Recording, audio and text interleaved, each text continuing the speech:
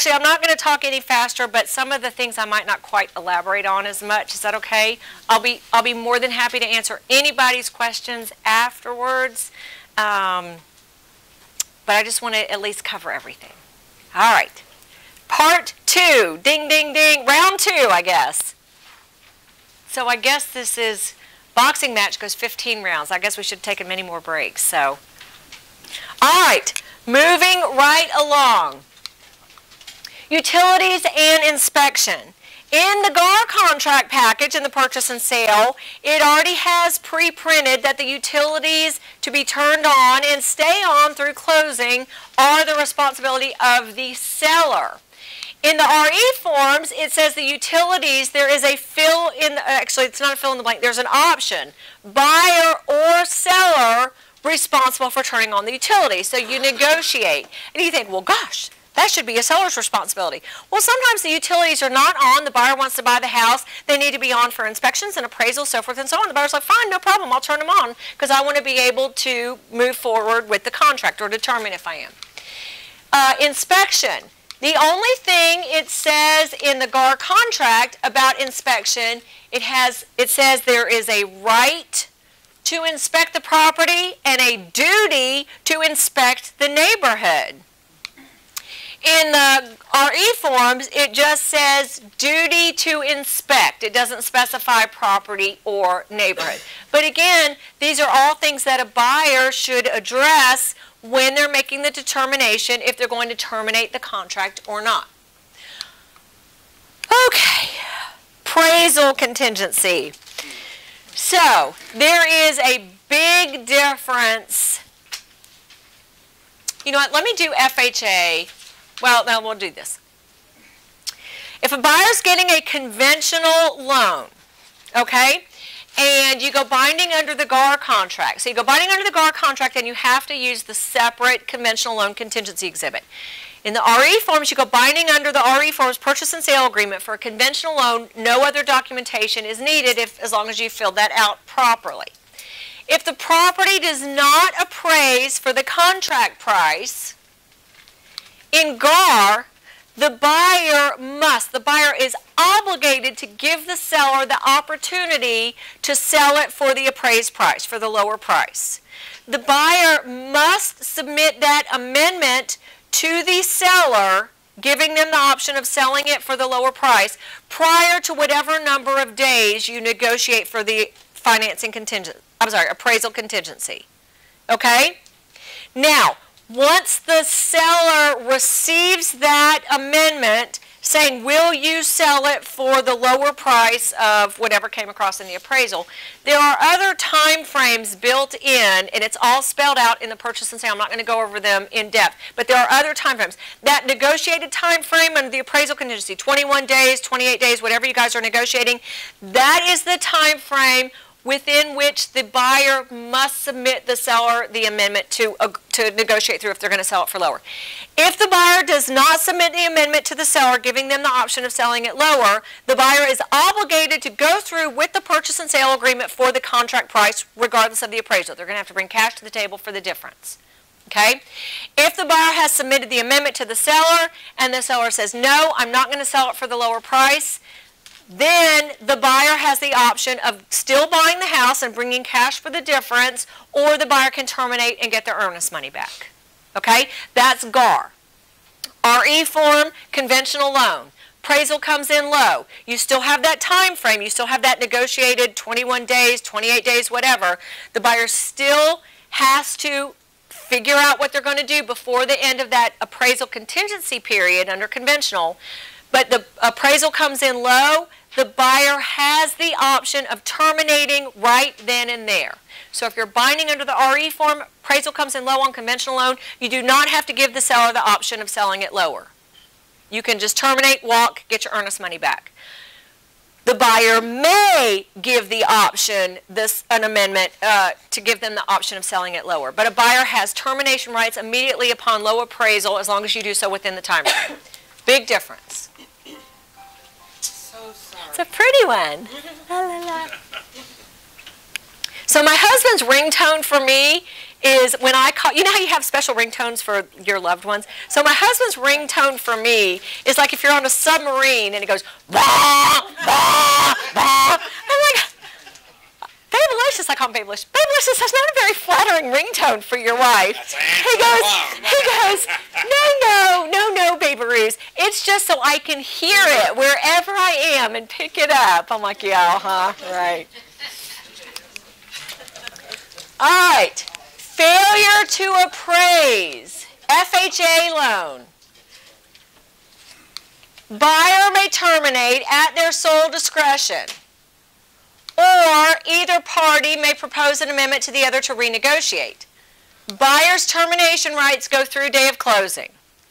FHA insured loan, appraisal comes in low, doesn't matter, there's no, on an FHA and a VA insured loan, there is no time frame for an appraisal contingency.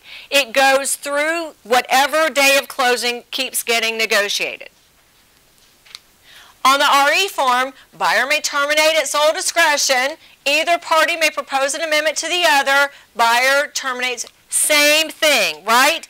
Government, you guys, are government insured loans take precedence and supersede anything else in your contract.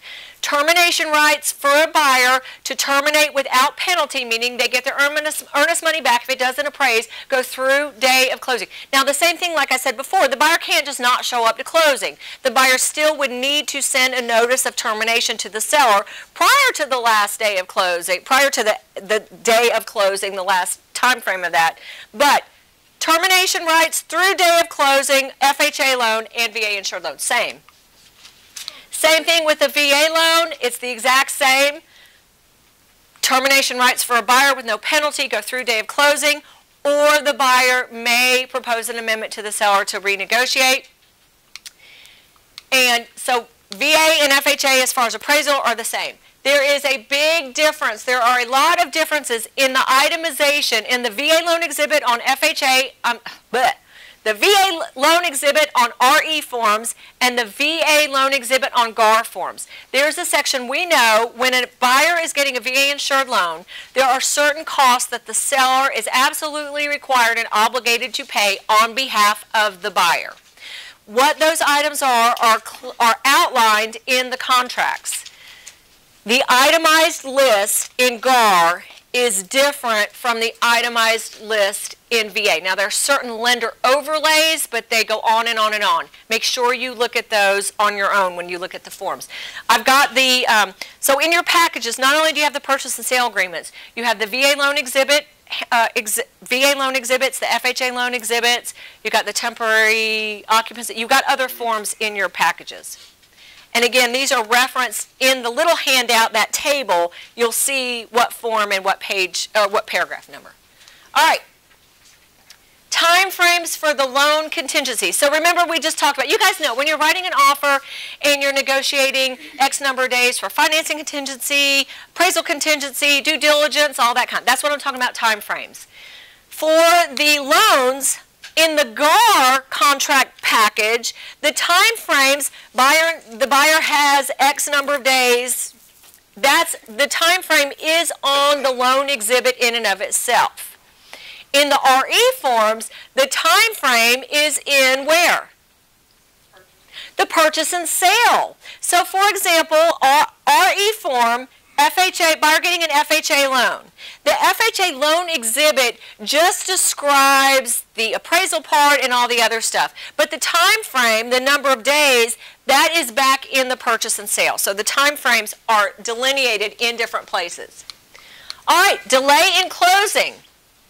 Both contracts, anybody can change anything in the contract as long as you have agreement. How do we know we have agreement?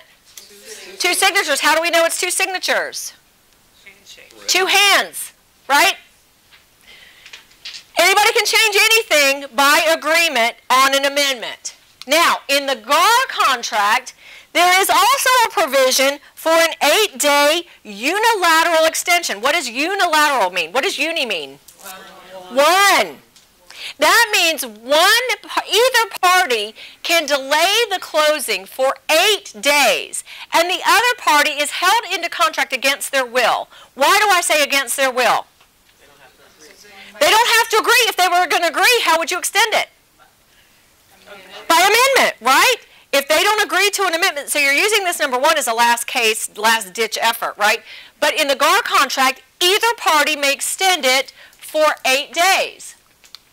Either party. Now there are specific reasons. They can't just say, I need more time, I can't schedule movers. There are very specific reasons that are outlined in the contracts and we cover in the other class. I'm not going to cover those right now. In the RE form, you can delay a closing by amendment. There's no unilateral right to extend. But there is a provision. We all know the Consumer Financial Protection Bureau is a new government agency that went into effect for us, how it applies to us, October of 2015. And one of the things that they enacted are what we lovingly refer to as the TRID laws. TRID stands for Truth in Lending, RESPA, Integrated Disclosures. Whole nother topic of discussion. Nevertheless, one of the tenets of the TRID laws through CFPB is a lender. It is illegal, federally illegal. A lender is not allowed to close a loan for a buyer if the lender has not sent out certain financial disclosures to the buyer 3 days prior to closing. So we call those the TRID disclosures. That's what we colloquially talk about when you're doing a lot of business. So because that is federal law, the buyer just legally would not be able to close because the lender's not going to be able to close them. So the RE Forms package addresses, that's the main reason they put this verbiage in there. So it says, if there's a lender delay, again, not caused by the buyer, and it's typically referring to these TRID disclosures not going out, or if through the lender processing the loan for the buyer, there are certain additional costs that the seller must pay on behalf of the buyer. That's more than the seller was aware of or agreed to in the contract. Then what has to happen is the buyer must first send notice to the seller. Hey, look, my lender called, we can't close on March 26th. We have to close on April 8th, April 10th, April 20th. It's not in 8 days. It's whatever time frame. The buyer first has to send notice to the seller. It has to be based on a lender reason that the lender can't do it or there's additional costs imposed to the buyer. Then the seller, upon receiving that notice, they can say, nope, I'm not doing it that long. I terminate. You get your earnest money back. Go on your way. I'm going to go sell it to someone else. Or the seller can say, that's fine, we'll go through and close on whatever date was on that notice. Okay? So it's not unilateral because the seller has the option to terminate. Make sense? No 8-day unilateral on the RE forms. So let me go back just quickly to this situation where we were talking about the counter and switcheroo forms. If the buyer presents an offer on the RE form, we just learned there's no 8-day unilateral right to extend in the body of the RE form purchase and sale. Now let's say the seller counters, but instead of rewriting it on the GAR form, if they rewrite everything on the whole GAR purchase and sale, now we do have an 8-day unilateral right to extend. If all they do is use the GAR one-page counteroffer form and just counter sale price, closing costs, closing date and possession, and that's all they counter, send it to the buyer, buyer signs it, sends it back, we're binding. Is there an 8-day unilateral right to extend or not?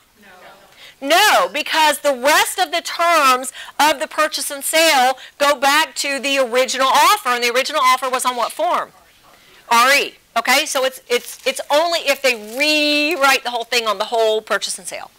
Make sense? So the GAR form with the unilateral extension don't have to do anything paperwork if you don't close on the set closing date. Oh. Close within 8 days? No. You have to send notice. You guys, you can't just do stuff. They agree to that. They don't have to agree. Notice takes how many signatures? One. That's why the other party's held into the contract against their will. But you have to do it. The buyer or a seller, either party can do it. They have to send that notice of the 8-day unilateral extension prior to the contract closing date. So if we're scheduled to close March 26th, the party would have to send that 8-day notice. They don't need the other party's signature. They can sign it that we're extending it for 8 days, but it has to be sent before 11:59 p.m. on March 26th. Whereas on the RE, the seller has the right to say no. The RE, there's no unilateral right to extend. It has to be, they have to send the notice. So if you send the notice, Yes, the seller can say, nope, not doing it. We're done. That's the only difference. Well, there's no unilateral right. It's not, in the GAR contract, the seller doesn't have a choice. They have to stay in it for 8 days. Right. In the RE, if they send the notice, if there is a lender delay or imposed cost, it's not 8 days. I can extend it for 20 days. Now, at that point, you would probably end up now amending it, but. Is there a counteroffer form in the RE package? Yeah. Okay. Yep, yes, there is. All right. Damage to property prior to closing. Buyer or seller may terminate. So this is if the property is substantially damaged, typically by weather, major vandalism, something like that, which y'all be careful. There's lots of weather going on. Buyer or seller may terminate. If there's no termination, the seller has 1 year to restore the property, and then after it's restored, you have to close either within a year, or if it's restored prior to the end of a year, within 7 days of getting the notice. In the RE form, if you get notice that there's substantial damage to the property, the buyer may terminate, or the buyer can say, no problem, I'm going on with the property, but you assign me all your insurance proceeds. All right, closing attorney. This was a question earlier. In the GAR contract, it says the buyer chooses the closing attorney, and if who does the attorney represent? The lender. So if there's no lender, in the GAR contract, it states the closing attorney represents the buyer. I'm going to get to that in a second. In the RE forms, it has a place, buyer or seller, to choose closing attorney. And there's no verbiage about lender involvement. That's all. If it's an all-cash deal, there's no other verbiage. It just says buyer or seller to choose. Now, in the GAR contract, if there's no lender, if there's a lender, the closing attorney represents the lender. If there's no lender, the GAR contract says the closing attorney represents the buyer. You guys, for your buyers, they don't have legal representation if there's a dispute. It's not like they went out and hired an attorney, paid him a retainer fee to represent them in a dispute in the contract. When there is a lender, what does the closing attorney get from the lender? No, well, yeah, but no. They get the closing package, right? What is that package? Yes, it's a set of instructions to the closing attorney directing them how to prepare all that paperwork. Okay? So if there's no lender involved, these poor closing attorneys, they don't know what to do. Where do they get their instructions from? Well, the contract tells them, since you're not getting the package from a lender directing you how to prepare the closing documents, you are now instructed to prepare the closing documents with respect to the buyer's position in this contract. That's all GAR means when it says, if there's no lender involved, the closing attorney shall represent the buyer. It's just telling the closing attorney how to prepare the documents. It's not legal representation if there's a dispute in the purchase and sale. All it says is buyer or seller choose the closing attorney. There's no verbiage about representation. How does the attorney know instructions? They're going to just go through the contract, which is mostly what they do anyway, you guys, really. All right. Closing attorney. Oh, I just did that. All right. Oh, this is the one thing I shake my head at RE. My. Why did they use the term accepted? So for a binding contract, we've already talked about what a binding agreement is, right? It's notice of acceptance. In the GAR contract, they use the word binding. In the RE forms contract, they use the word accepted. So when you are on an RE forms contract and it says accepted contract, it connotes a binding contract. It means notice of acceptance. I hate hate that they use that word, because truly an accepted contract is different from it being binding upon the parties. And they use it to mean binding. I just hate that they use that word because it gets confusing. Now, okay. You guys, we get discussions. I'm not going to say fights, but we get in discussions all the time. We get discrepancies over the binding agreement date. The binding agreement date, we already addressed this earlier in the course. The binding agreement date can be determined beyond the shadow of a doubt by using the definition, which is notice of acceptance, and by using the terms of notice, right? We had a really, really good discussion about that at the beginning of class. So it doesn't matter who. There shouldn't be a discrepancy over the binding agreement date. So let's say that one agent fills it in. Let's say you go binding on let's say you get it and the parties all sign it on Friday, but the agent doesn't send it back to the other agent until Saturday. But the agent fills in Friday's date, sends it back Saturday. What's the binding agreement date of the contract? Saturday. Saturday. Doesn't matter that it has Friday's date on there. No, the binding agreement date can be proven beyond the shadow of a doubt based on the definition of binding agreement date and the terms of notice in the contract. Okay?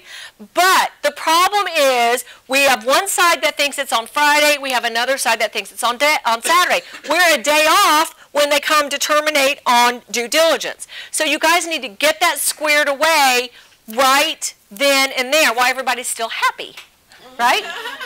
Everybody's happy at that time. You need to get it squared away right then and there, either with a form or with an amendment. But it doesn't matter. There's no discussion about it. There's no dispute about it.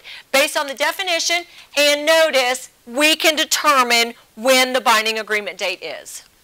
All right, survival of closing. This is really important. Survival of closing basically means that the buyer's and the seller's responsibilities with respect to whatever it is exist. They're still responsible for that even after the closing date if it is something that survives closing. Okay? If it doesn't survive closing, as soon as you close, there's no more responsibility for that. So in the GAR contract, these are the things that specifically survive closing. Say that 3 times fast. Commission. Yay! Title, meaning the seller's warranty of the title. Any warranties of the seller. Any obligation the parties agree shall survive closing. Seller's interest in warranty service contracts at a buyer's acceptance and expense. And the condemnation of a property. So I have this note for you guys. This provision shall survive closing. Anywhere in there, do you see the term home warranty? Anywhere in there, do you see repairs? No. So if you have a buyer and a seller that on a purchase and sale agreement negotiate that the seller will pay for a 1-year home warranty for the buyer not to exceed $495, and you get to closing, you're binding on GAR. And you get to closing, you close, change keys, blah, blah, blah. Everybody goes away. A couple days later, buyer calls you and says, hey, I need that information about that home warranty. And you're like, let me call the listing agent. I completely forgot about it. You call the listing agent and you say, gosh, remember that home warranty? And the listing agent says, gosh, we forgot to call it in. Well, it was in the contract, so you need to go ahead and call it in and get the seller to pay for it now. And the listing agent says, so sad, too bad, that does not survive closing. And then the buyer's agent says, yes, but I took Dana's class. And so when I wrote that in the purchase and sale agreement, it is a special stipulation, seller to provide 1-year home warranty to cost not to exceed $495. And I wrote Dana's magic phrase, this provision shall survive closing. That means that, yes, the seller is still obligated to pay for it. So either you can pay for it or your seller can pay for it. Let me know the confirmation number when you get it. Right? That's an example of what I mean. This really is important for stuff. In the RE Forms contract, it says under the survival clause, the provisions of this contract survive closing. What does that mean?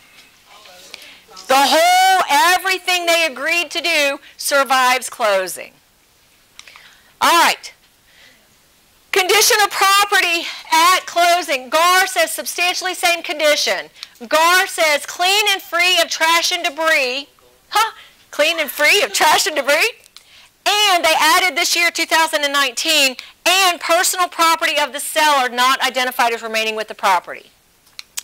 In the RE Forms contract, when it's talking about the condition of property at closing, it says same condition, normal wear and tear accepted.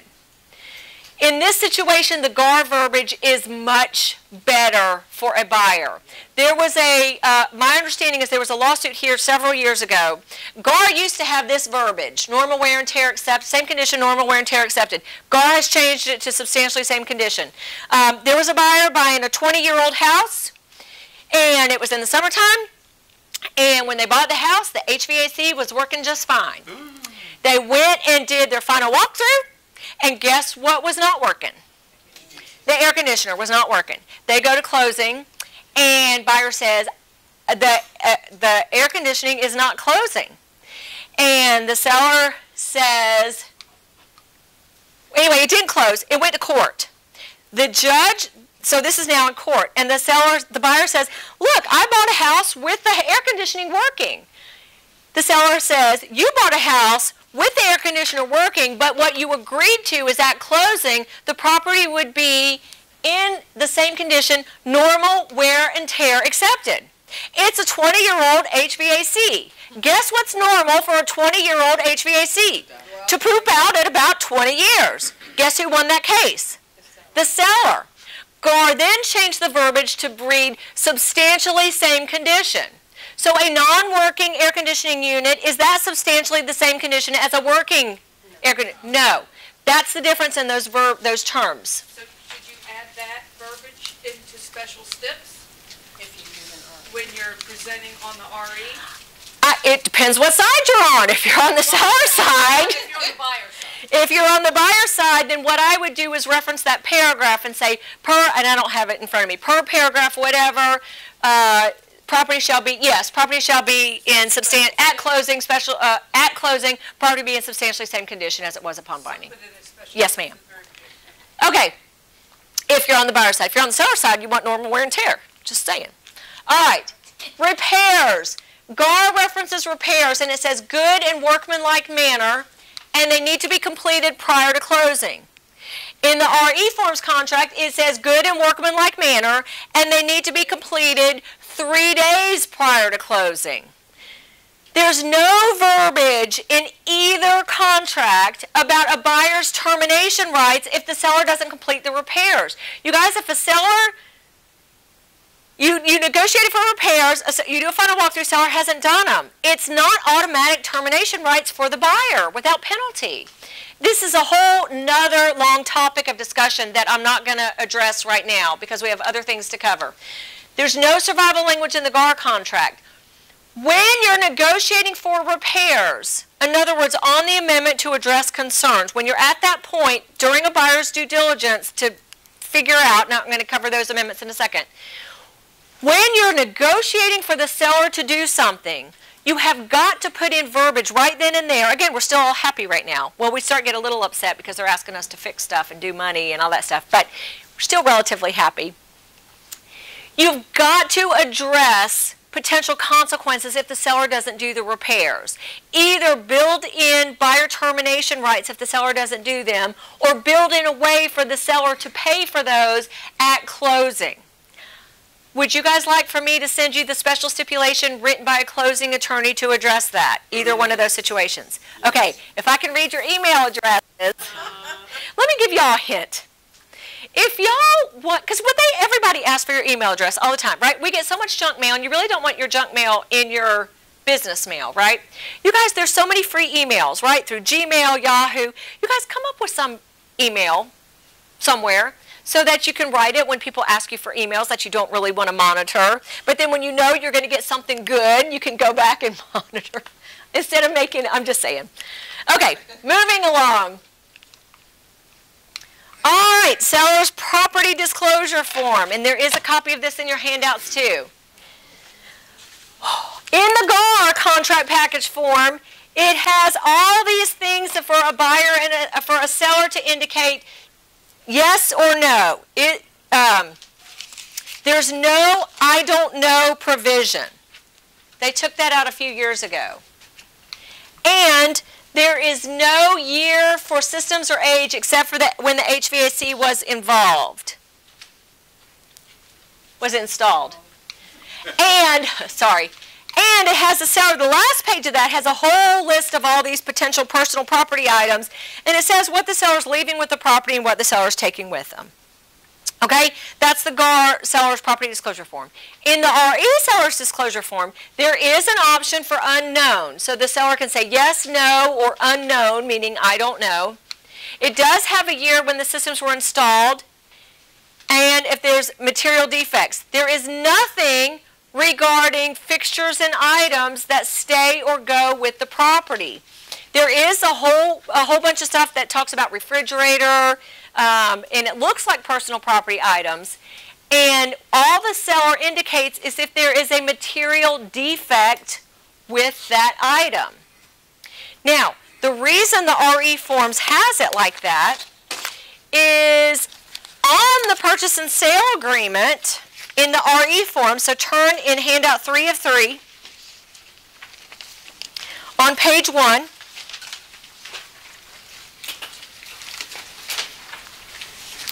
and it talks about property description. So you give the address, the legal description. I'm on the very first paragraph, paragraph 1, page 1.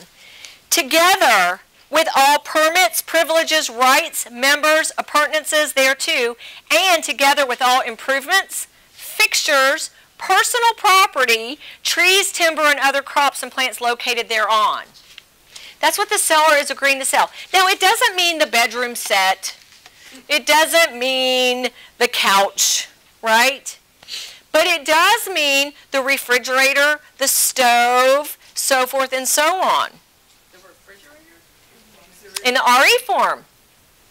Because that's why in the seller's property disclosure form in the RE form, it says refrigerator. Is it in good working order? Are there any material defects? So if a seller is going to take their Sub-Zero fridge from the kitchen with them, you guys need to address that in the purchase and sale agreement or with a bill of sale. I'm just reading you guys what's in the contract. That's why you guys are in this class, right? Hello. Now again, there is in Georgia a common law of fixtures. I'm not a lawyer. I'm not about to talk about that law, but that's a big difference in the seller's disclosure form between the two contracts.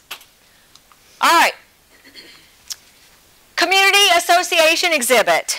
You guys, this is substantially the same information in both GAR and RE. We have a huge issue right now with homeowners associations and the fees that they are charging for buyers, especially at closing, right? And it's not necessarily your HOAs, it's more the management companies. And anyway, it's just an issue. It seems to be an issue. So in the GAR Community Association Disclosure Exhibit, it does say, and actually there is an update. I should have updated it. But it does have undisclosed fees or increases in fees to be paid by the seller at closing. So if a seller is filling out the Community Association Disclosure Exhibit and they don't put in anything about initiation fee or transfer fee for the buyer, they leave that blank, or they put in an amount that's too low, and you get to closing and the closing attorney gets information what those fees are, guess who has to pay them at closing even though they're for the buyer's benefit? The seller. Now that verbiage is in your handout. They've just changed it in 2019. So it's in Form F322 is the Community Association form. It's in 2 paragraphs now. It used to just be in paragraph 5. It's now also in paragraph 4A.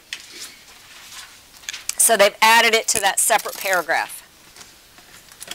In the RE Forms Contract package, it is substantially the same thing. If any changes in fees The only difference is if the seller has 3 days to disclose to the buyer any changes in fees. Any initial fees not disclosed or changes in fees not disclosed, again, the seller has to pay for them at closing. So substantially, it's the same thing. So listing agents, y'all have got to get your sellers to find out what those fees are, or they're going to end up paying them at closing, even though they're for the buyer benefit. All right. Amendment during buyer's right to terminate. So this is also the due diligence. Whew, I got 15 minutes. Okay. Okay. I'm going to show you where this is in these forms. So when a buyer is in their due diligence or their option time frame, and they're trying to decide if they're going to go through with the contract or terminate, the buyer can have an inspection done or whatever, and they can come to the seller and they can say, you know, I found a couple things that are going to help me with my decision if I'm going to terminate this option or go through with it. So I want you to address these certain concerns. So you do an amendment. The buyer initiates an amendment to the seller saying, I want you to address these concerns. And then the buyer and the seller negotiate through those items, and then the buyer decides if they're going to terminate or not terminate. So the two forms, however, are vastly different. Where is it? I'm missing it. In the, oh man, did I not include it? I know I included it. Shoot. In the RE forms, maybe I just have it stapled out of order. 33? You said 33? Where are you? In the RE forms package, it's on page 33. Shoot, I think I have it missing from your GAR. If anybody finds it, let me know. I'm looking for the amendment to address concerns, if y'all see it. And I'm missing it. You are? Yep. I'm missing it in the GAR package, so you just have to pay attention. Okay, in the RE forms package, at the bottom, it has a little thing, and it has a shall or shall not. In the GAR contract package, I apologize, it is missing from your handout. There is also a little paragraph, and it has a checkbox, shall or shall not. And then the rest of the fill in the blank is, seller to fix the wood that's gotten rotten because it's water damage, blah, blah, blah, or replace the roof, so forth and so on. The shall or shall not is what is the big difference between the two sets of forms. In the RE forms contract, basically it says that if a buyer sends an amendment to the seller to address all these concerns, and the seller does not agree to all of this stuff before the end of the buyer's due diligence period, if you mark shall, it means it terminates the contract. So you're only going to mark shall if it's make it or break it issues. It needs a new roof. It needs the structural foundation is crumbling, and the seller needs to address that.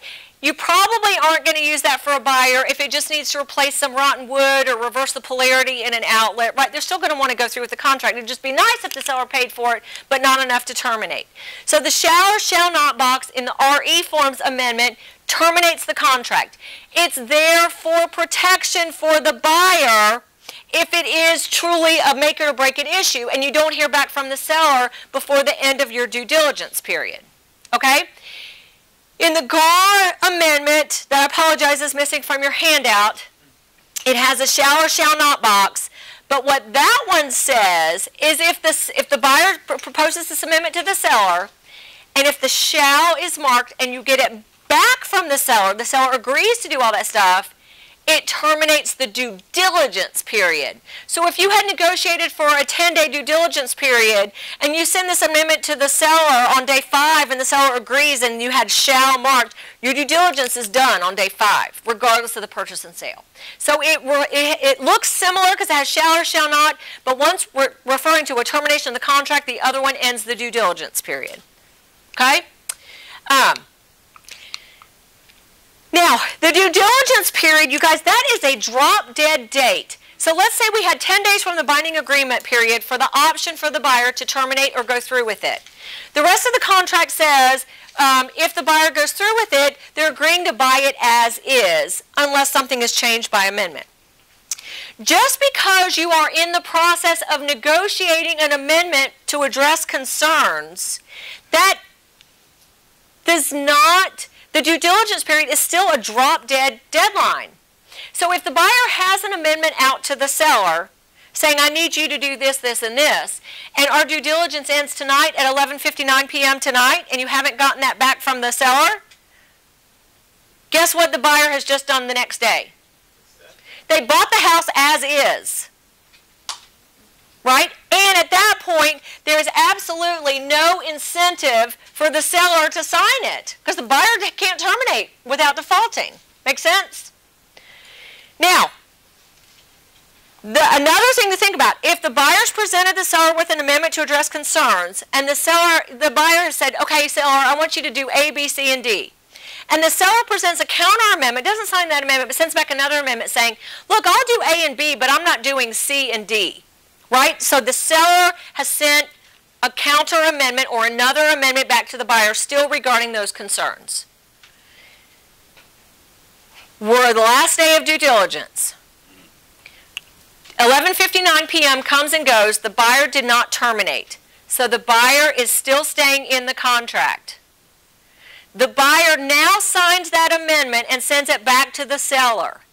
Is the seller obligated to do those repair items, yes or no? No. Why not? Due diligence has nothing to do with an amendment. Due diligence was only what? Termination. Right, the buyer didn't terminate. But the due diligence time frame is not a time frame on any amendment. The seller had an open amendment to the buyer. The buyer signed it, sent notice of acceptance back. Just like any amendment, it's now what? Binding upon the parties. The seller has to perform.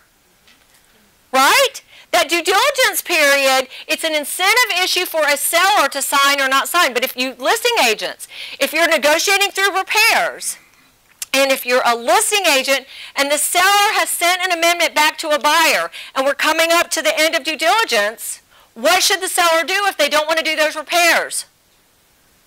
No, seller can't terminate. Due diligence is only a buyer termination. The seller has the open amendment back. It's open amendment to the buyer. They've already signed it. Now it's in the buyer's ball game. Come on, you guys. We talked about it with the purchase and sale. We talked about it when we had multiple offers over here. Yes. You listing agents, withdraw that last counteroffer. Withdraw that amendment. Then it's no longer on the table. But it's just like any amendment, right? There, for whatever reason, okay, I see some heads going poof.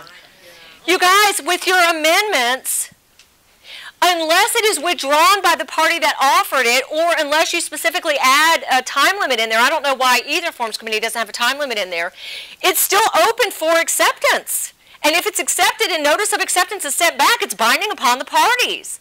That due diligence time frame is only a time frame for the buyer to terminate or not terminate, period, end of story. So the buyer should put in a time frame? No, the seller should. You guys, the buyer, if the buyer wants the seller to do some repairs, absolutely don't put a time frame. The seller can still agree to do repairs even after the due diligence time frame. What if they don't agree and then you've missed your... Well, the buyer then needs to terminate. If you're a buyer and you have sent an amendment to a seller to address repairs and you are not getting it back, you need to assume that they're not going to do it. Then at that point, you need to make a decision. Am I going to terminate this contract or do I agree to buy it as is? If we go past this deadline, I'm buying it as is. Oh, guess what? The seller agreed to do it anyway. Great. I had agreed to buy it as is, but now I get the icing on the cake that the seller is going to do these things anyway. So for a buyer, no, absolutely don't put a time frame on it. But what if you're at the end, the last day? Then you just terminate or go through. But what if you want to give them the option to pay? You give them the option. If you don't get it back, they're not paying. You have to go through assuming you're not paying. If you can't afford the house, like if it's a roof, you absolutely need to terminate. If it's a reverse polarity, they probably aren't going to want to terminate. But if you're a seller, so for a buyer, y'all see it doesn't matter. The buyer needs to decide, am I agreeing to buy it as is or not and pay for whatever repairs myself. If it's a make it or break it issue, you absolutely need to terminate for them. But you sellers, you listing agents, that due diligence time frame is just a buyer time frame to terminate. It has nothing to do with the time frame for those repairs. So if the seller has done a counter amendment back to the buyer saying, yeah, I'll reverse that polarity, I'll replace this rotten wood, I'll paint that, I'll replace this, this, and this, and you have it to the buyer, and we go past due diligence, the buyer didn't terminate, and the buyer now sends it back, you're obligated to do that, right? Just something to think about. Okay. I think that was important, though. Okay, temporary occupancy. If the seller is going to stay in the property after closing. In the GAR temporary occupancy agreement, there is no place in there for the seller to pay the buyer any kind of usage fee or rent fee. They're just being a nice person and letting them stay in there. The only fill in the blank for a fee is if the seller doesn't get out when they say they're going to get out. In the RE form, there is a usage fee.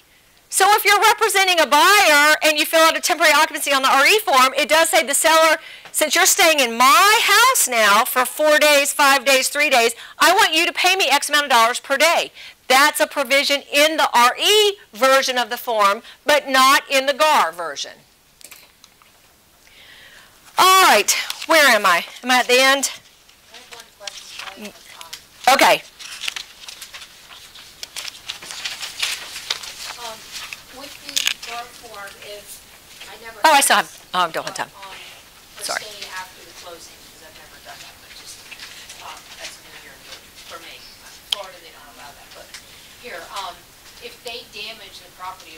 Let me address that with you after class. Oh, is that okay? Okay, let me just talk about 2 more quick things and then we'll be done. And I apologize, I know I'm a little bit over time, but gosh, there's so much. I think it's so important. So, closing attorney as holder of the earnest money. We even talked about at the beginning, there's no place in the contracts that your closing attorney signs, right?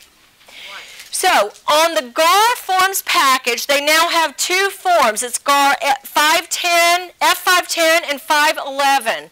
510 is what a buyer and a seller agree to. If they agree to have a closing attorney as the holder of the earnest money, then they identify the closing attorney and all the other stuff is in there. So they can go binding with that.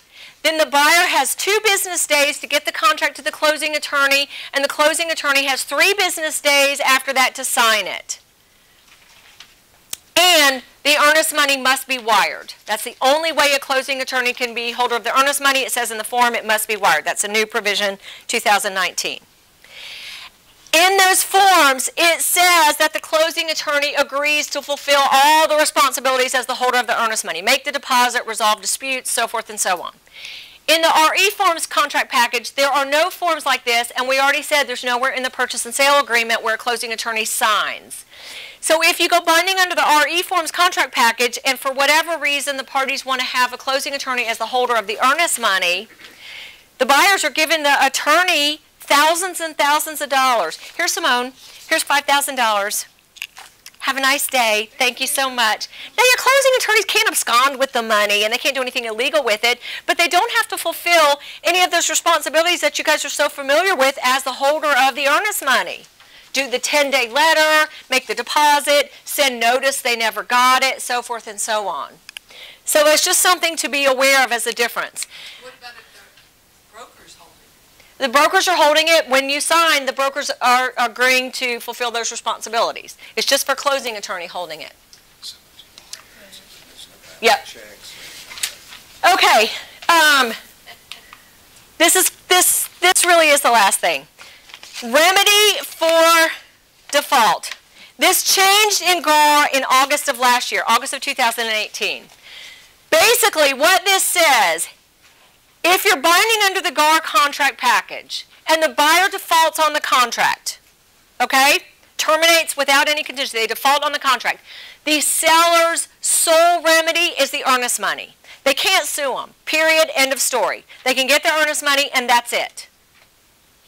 That changed in August of 2018.